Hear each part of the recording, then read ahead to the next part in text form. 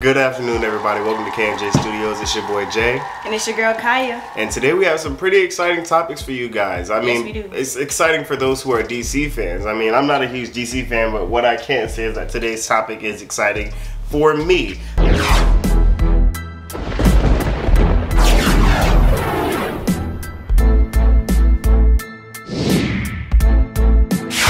First, starting off with our Superman and Lois review. A lot of people didn't know, that didn't get a lot of promotion. I didn't not know. I didn't know that. I mean, our brother told us that it came out, and he told us to watch it. We're like, okay, what? So I haven't seen any promotions, so it might be good. But the show is called Superman and Lois. Yup. Anyway, so Makai, you want to start us out here?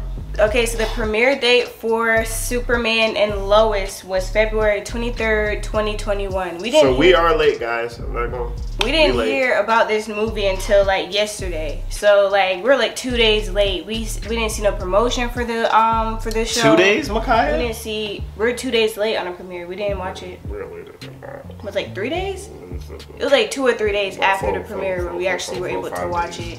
So like we didn't see no like commercials, we didn't see any videos of people talking about it, we didn't see anything on the show, so we had like no idea. I mean, to me, I thought that maybe that would mean that the show is pretty much trash. But after watching the show, I was like, you know what, it's actually not that bad. You know what I'm saying? Like, it wasn't as bad as I was expecting it to be. I agree. I mean, I'm not a DC fan. I don't like DC. So I'm not a huge DC movie or show fan. I was a fan of their comics, but it got a little bit out of hand with those as well. So I kind of stopped getting with those.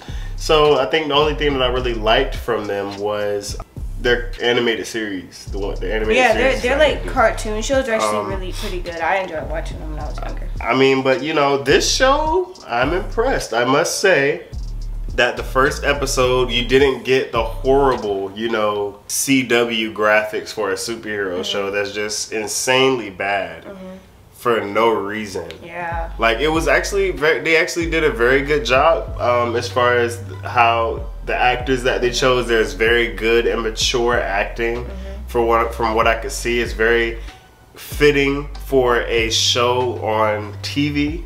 That you expect people to go and watch week after week after week.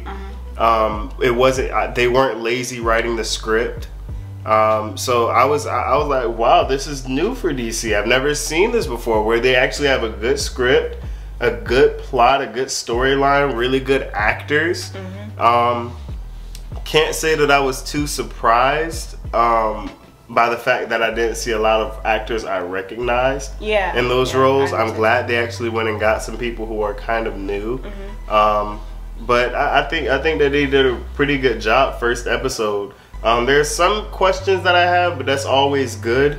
I mean, Lois is clearly a lot older than the Superman. I'm not sure if I like the I'm not sure if I like the actress that they got for Lois either. I don't know. She just didn't hit as a Lois to me. Like, I didn't really. It's because she's old. She does look older than him. I'm gonna be honest. She does look a little bit older than him. I think she's quite a bit older than him. Tyler Hoechlin, who plays Superman, he is 33 and she is 40. Comment what you think. Did you like her? Like, I feel like her acting and stuff was good. Like, it was spot on. Nothing wrong with that. I just feel it's like just the look. The look. Yeah, I wasn't too crazy about it. Yeah, I also hope that throughout the season we get to see more from her as well. Actually, like her character development, how she is as a person, and also Superman as well. Because like I said, we always get one side of Superman. Is always like, you know, out there fighting. Then we know what his job is. Yeah, so we never get like an insight on his actual life and things like that. So I think that's actually cool. We can make a connection with him. But anyways, one thing I really did like about the show though was how they did the recap in the beginning. They kind of did like an overview of his life. They didn't made it really fast. They didn't make it too long. It was like in the perfect amount of time with a good amount of information, like in the beginning part, which I think was really cool. I also like the fact that we're getting like a different side of Superman, because I feel like every time Superman's presented to us, we always get like this pretty much the same thing over and over again. So I like the fact that they kind of like skip past all of that, because we already know Superman's story. We know all that stuff. So I think now it's kind of cool that we actually get to see a little bit more into his life and how everything is going that way. It's gonna. I think the question for me is how like it's gonna how the rest of the season is gonna go. Because right now you're getting kind of like more of like the family aspect and not really too much of the action. Like we got action in there, but it wasn't like a whole lot of action. So I'm trying to see how that's gonna balance out throughout the season. But I think it's gonna be pretty interesting. As for people who are used to like a lot of action with superheroes and stuff like that, I'm not sure how they would feel about the show so far. I mean, I'm fine with it because a lot of Superman's fight scenes are so stereotypical and basic. But a character like Superman, with how long he's been out and how many Superman fight scenes we've seen, I'm okay with seeing a little bit less. Obviously, you'll have a little bit of combat and stuff in there from Superman here and there inside of the show, in the episode, I mean. But like, to see countless fight scenes for no reason, I don't really think it's necessary. And I'm glad, spoiler, if you've seen this, spoiler, but he loses his job. That made sense to me. I'm thinking, how is this dude employed as a journalist at this newspaper for this long, and he's just leaving work, like not showing up to work, and he's not fired by now. So the fact that he got fired, I was like, yes, and it's finally, like, and the fact that they the fact that they also gave them like financial issues really brought them down to earth. Because I feel like a lot of times with heroes, it's like they always have money, but it's like, okay, so how are you getting that much? I know you're missing work. And it's like stuff like that, to where I like how they made it realistic and stuff like that, knowing that, you know, they do have financial struggles, they do have everyday struggles and stuff like we do as human beings. So I like that part as well, that they're making them bringing more of the humanity out of like Superman and stuff like that. So I think that's really good. And I also like that they killed the mom. I mean, I'm not saying that. The way you said that, I like the way they killed the mom. It's not. I don't mean it like that, but I think that them focusing in on his relationship with Lois and his family is more important than having a mom there. Sort of pulling his attention in other places, especially since we see sort of the cracks inside of his family's relationship, and particularly his son and his social disability. I think that they need more space to deal with that, as opposed to having another character in there. And I also think that her death plays a bigger role in the show. I think that it would be that it wouldn't make sense if she was still alive and the show was still going on. So I feel like it helps to better develop the story. Alright, so who is the villain shown at the end? Okay, so a lot of people were confused as to who this villain actually was. Obviously, we hear Captain Luthor and we think Lex Luthor, right? So like, I looked it up because I was actually kind of wondering, is this actually Lex Luthor or not? Well, the fact of the matter is that Lex Luthor isn't the only Luthor in the DC universe, right? So that's first thing to remember. That's DC for you, by the way. DC, there's always more than one. It's you know, they got like 20,000 different universes with and not to mention the different Earths and the different dimensions. So we're not even gonna get to that. So this could be a Lex Luthor from a different Earth. That's one thing. One thing that I did think about is that this could be a situation where he has beef with Superman because the Superman on a different Earth destroyed that. They're like, because you know how there's a bad Superman in another universe? Maybe that Superman destroyed that planet, right? Destroyed his planet.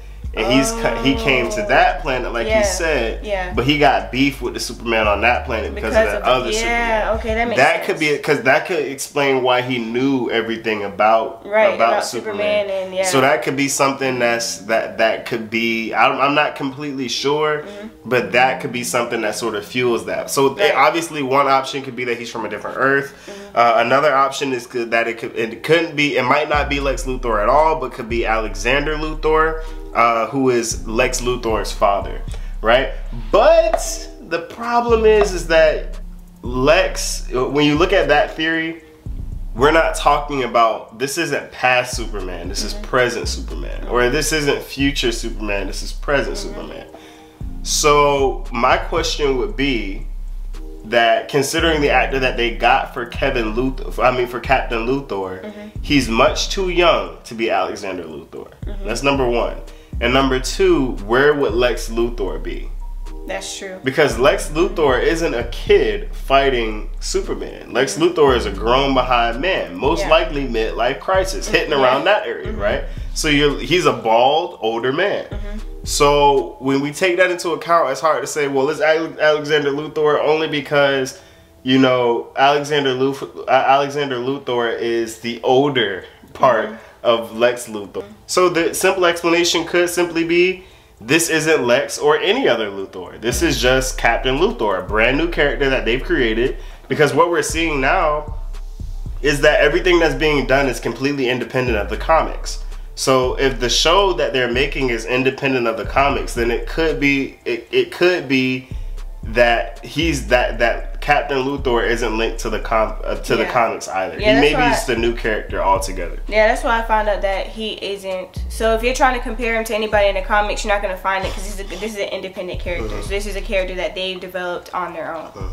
I hope one thing that I hope they do with this particular show on Superman, they've developed the characters very well. They've helped us understand Superman. They've helped us understand Lois Lane, and particularly their relationship and his relationship with his sons, and his sons' relationship with each other.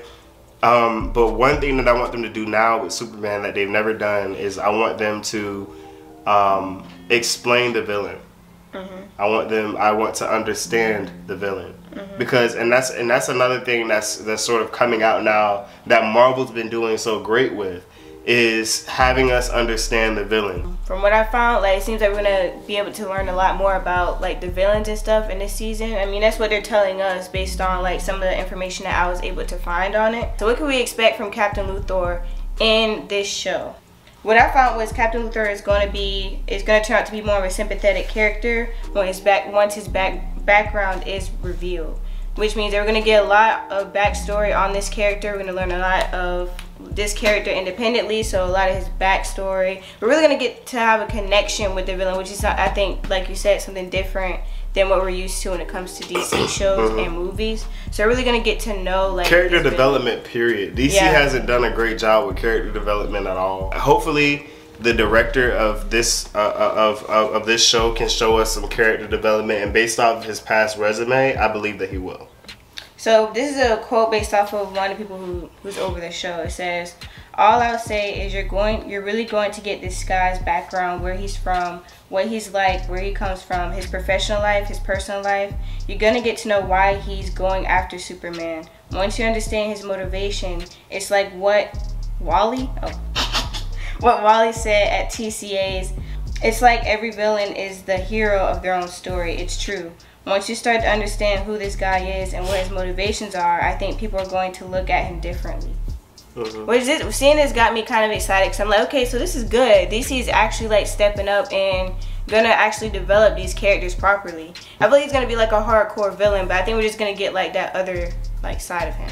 With a character like this, who's a human, who is a person, I think that is necessary. I mean, because that he's a person, he's not an alien. But this is a person, so he does have a life outside of what he's doing, and he does have a job and everything like that. So I think when you take that into account, when you take those things into account, you have to develop who he is. You have to.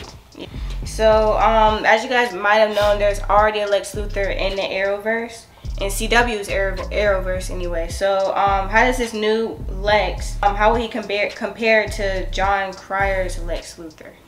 So this is a good question. I don't like Supergirl at all. So I mean, my thing is, I don't really care about that Lex Luthor. You know. But this is what I got so far. This is what Todd Helbing has to say. He says, "What John Cryer does on Supergirl is awesome, and I think the way they presented this version of Lex Luthor is fantastic. We wanted to present a villain or an adversary to Superman at the beginning that just felt different and threatening, but could also lead us in a way that you can't necessarily go with a John Cryer version of it." So it seems like they're going to be like totally different, probably going to be like totally different characters. Basically. And what this also tells me is that this character is Lex Luthor, just a different universe's version of him. And that's what I can agree. Because he says, notice how he specifically points out Lex Luthor. He doesn't identify any other villain. He points directly to Lex Luthor and says, this version of Lex Luthor. Now, then he doubles back behind it and he says we wanted to present a villain. So it may not, so he's saying it may not be Lex Luthor, but the fact that he points directly to Lex Luthor and shows directly this Lex Luthor, not Lex Luthor period, but this version in specific of Lex Luthor, maybe showing that we may be getting a different rendition of Lex Luthor. But since Lex Luthor already exists inside of the Arrowverse with Supergirl, what I go back to my previous theory, this may be a Luthor from a different universe. I agree. And considering the technology that he has and the technology that he's wearing, keep in mind his suit couldn't be penetrated. He also had a ship. Yeah. So when you take that into account, my theory, my solid and final theory is that this Lex Luthor is from that this Captain Luthor is from a different universe. Had an experience with a Superman on that Earth, which wound up in the destruction of his parents, of his family, of his planet. Yeah.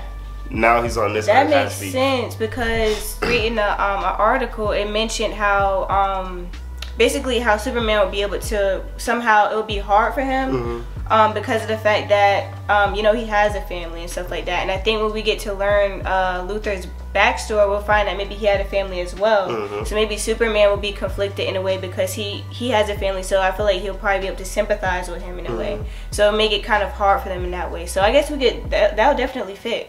So based on that's what everybody wants, a complicated relationship between hero and villain. Right. Those are usually the most popular relationships. The ones where it's hero villain. It's me against you, you're my enemy, but I understand you, I sympathize with you. So it's sort of a situation where it's like, it's a complicated relationship, almost a complicated friendship in a way. In any other situation, if I didn't have powers, if you didn't have powers, if I didn't have powers and you didn't have on that suit, we could be friends type situation. Right. So I want to get into some of the public ratings. Okay, so far the Google users 79% like this show, which isn't bad. It's not. It's very good for a DC show. Very good for a DC show. It is. It's probably one of the best DC shows I've actually seen. Rotten Tomatoes is 85%. IMDb is 8.2 and 8.2 out of 10. So that's actually really good. Okay, so there's a lot of people who like this show. Haven't heard many bad things about it, but there were some things that people did not like or exactly understand, and that was them basically killing off the mom, because they're like, okay, so we understand that she wanted to get a point across to Superman that he needed to make more time for his family and stuff like that. And so to get that point across to him, it came to her having to die from actually get that what she actually wanted for him. You know what I'm saying? But that's the thing, is that how can you have an issue with that when the fact of the matter is that that's how it happens for most of us in real life. Is it takes for a tragic situation for you to really want to make a change. And that's the thing, is that for anybody to have a problem with that idea or have a problem with them killing Martha, first of all, one thing that we have to understand is that we're living sort of in the future of Superman, which is, now I have a family, now I have kids. Martha's gotten up in age. She has to die at some point. The fact of the matter is that in real life, we never really make huge life changes until something tragic happens. And this is the perfect tragedy to make that character development begin. I feel like they even could have had it scare, not necessarily kill her off, but I feel like by the fact that they killed her off, I think that it benefited them in a way, you know what I'm saying? Because it helps the plot. They needed to get them back over that area for the plot to be necessary, because how would they have known what's going on behind the scenes as far as like with the housing and all the other stuff going on? How would they have known about that unless she had died? Because it wasn't until after she died that he was aware of what was going on exactly, like with the property and all that kind of stuff.